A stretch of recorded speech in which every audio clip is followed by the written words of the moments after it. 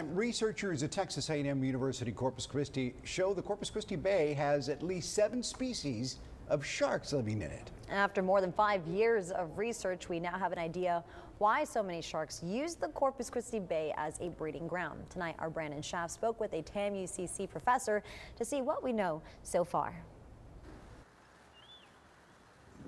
The research is in. The Corpus Christi Bay is a haven for all types of sharks, and one professor is getting to the bottom of it. There's an area in the bay where the ship channel is, where there's a deep drop-off, and so there's a shallow area with a deep area right next to it. Dr. David Portnoy's research on marine biology spans over a decade, but this new project, studying the Corpus Christi Bay as a nursery for juvenile sharks, began in 2015. And don't worry, they won't bite.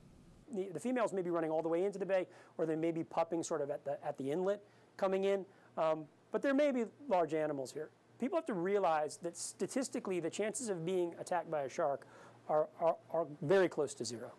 PhD students like Dominic Swift traveled across the pond to get involved in research like this. Access to the sharks is a big reason why. Growing up in England, we didn't have many experiences handling sharks and getting into these kind of locations. So for me, that's been a big factor. Both Portnoy and his team say the most important part of this research is twofold: help conserve the sharks and rays they know are there, and the overall health of the bay.